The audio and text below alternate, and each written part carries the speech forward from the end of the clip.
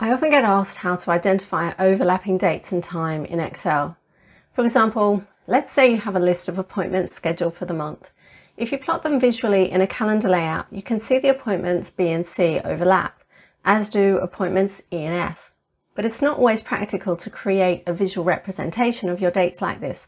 Sometimes a formula is better. And we can use sum product to perform some logical tests. The first one is whether the start date is less than the end dates. My data is in an Excel table, so we get the structured references instead of regular cell references, which makes the formula easier to read and write. My second logical test is considered AND criteria, so I'm going to put in a multiplication sign. And the second logical test is whether the end date is greater than the start dates. I'm going to close parentheses on my second logical test, close parentheses on sum product, and then I just want to check if the sum of those logical tests is greater than 1. Let's take a look. So we can see the dates on the first row don't overlap, the second and third dates do, the fourth one doesn't, the fifth and sixth do, and the last one doesn't. Let's take a look at how this formula is calculating. The first logical test, we'll press F9 to evaluate, returns all truths. So this start date is less than all of the end dates in the table. The second logical test, only the first end date is greater than all of the start dates. So we only have one match. If I expand the formula bar, and I'm just going to Alt and Enter to wrap it down onto the next line. So what happens here is the two arrays of true and false values are multiplied by one another. So true times true, and when you multiply in true and false values, you get their numeric equivalent of 1 for true and 0 for false. So the first two is 1 times 1, which gives you 1. And the rest are all 1 times 0, which gives you 0. We can see that if we evaluate them with F9, only the first row meets both criteria. And when sum product sums that result, you get is 1 greater than 1, and we get false. If we look at the second one, and we do the same evaluation, F9, and then this one, F9, let's wrap them down onto another row so you can see them above one another. You can see the second two both return true. So only the second and third rows match both criteria.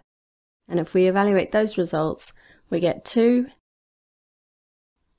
which sum product evaluates, and the result is true. So that's how the formula is working. If we look at times, you'll see it works in the same way. So we can do the first logical test is the start time less than the end times, and is the end time greater than the start times.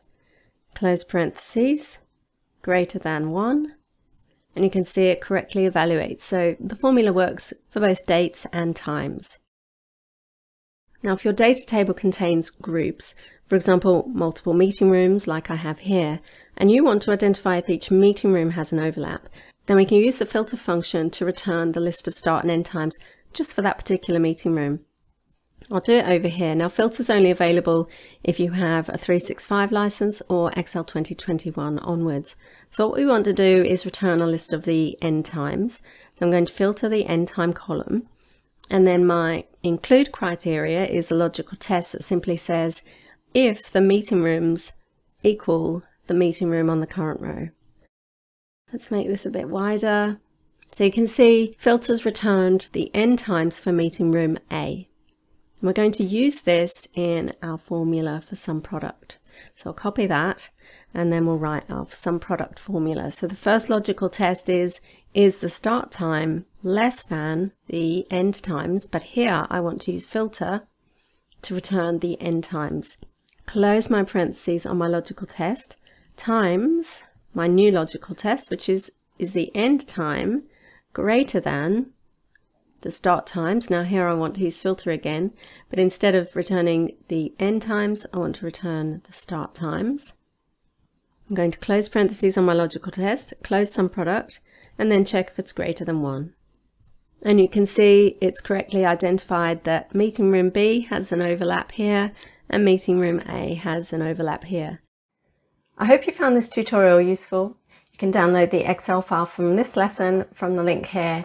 And if you like this video, please give it the thumbs up and subscribe to our channel for more. And why not share it with your friends who might also find it useful? Thanks for watching.